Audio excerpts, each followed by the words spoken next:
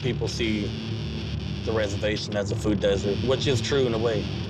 But being a chef, learning about indigenous food, there's food all around us. We just have to reconnect with the landscape and know what food is, instead of calling everything weeds.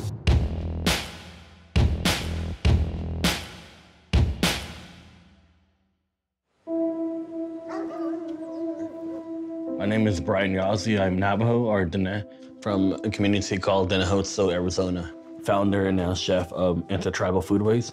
So I'm home after 5 years to do a cooking demo. The first thing we'll do is pick up my family. Hello. Today we're going to a place called the Hogan Restaurant in Tuba City, Arizona. For me to go there with my family is to experience me coming home, and also curious as a chef, just to see if there's something new on the reservation.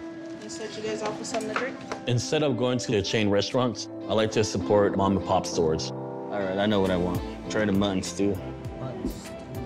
To find out whose family the sheep is from, The mutton that I get in Minnesota is foreign. It's from New Zealand.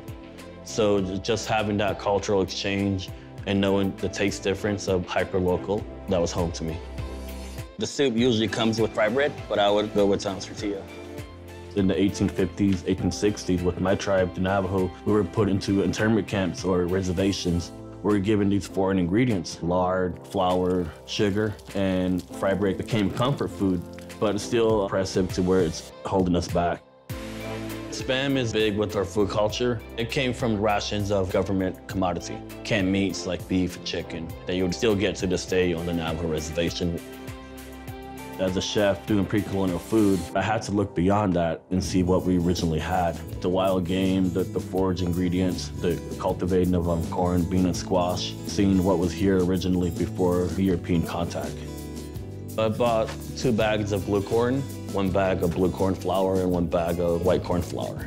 Using that to do a food demo for my elders and my relatives, my aunties and my uncles, and some of the local community leaders as well.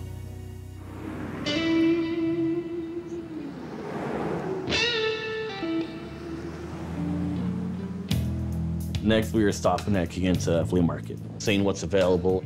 I seen a couple food vendors where they actually had the raw ingredients, as in chichin, they had sumac, they had some other dried plants that you could use as a herb, and they also had some medicinal plants for sure.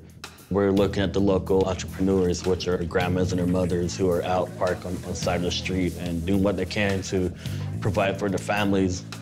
I like to support the local businesses, just to keep the money flowing within that economy and helping them to stay afloat with the gentrifications that are coming in.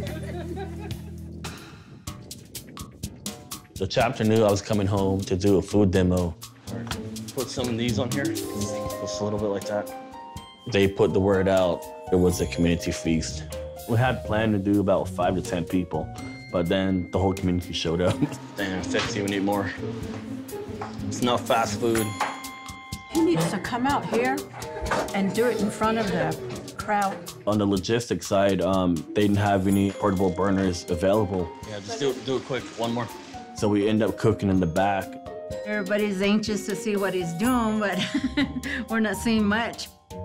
We made a blue corn mush. We sweetened the blue corn mush with agave, and we added some fresh berries and some seed mix, pepitas or pumpkin seeds, sunflower seeds, and puffed amaranth. The second was a soup. I did a Navajo steamed corn soup, and I added squash, carrots, and white earth wild rice. And we had a side of a choice between bison or elk meat. With any tribal community, especially cooking for the elders, it is nerve-wracking, regardless of how much experience you had as a chef. You always have to have that boundary and that respect for your elders. Again, that falls back on the historical trauma of colonization of food rations, of what they have grown up on and what they only have access to. This one's bison and that one's elk. So when are you going to be on Rachel Ray? They were into it, definitely. Has a sweet taste to it. I wonder if there's a recipe. Yeah, does it come with a recipe? A couple elders were asking for recipes. The lady was telling me that she has all those ingredients at home, but she never knew that you could accumulate all those ingredients and make a soup. We're on the campus of Diné boarding school. And since the age of 5 into my late teen years, so I used to live here, you know. So it's lots of memories here. The rock mound behind my house, it was the place to go because I felt like I was on top of the world being on that rock. I was able to overlook my house. I was able to overlook the boarding school, being curious and setting goals of I want to be out there somewhere. I'm going to see the world when I grow up. That has helped me in so many ways, knowing where I come from and knowing who I am and knowing where I'm going.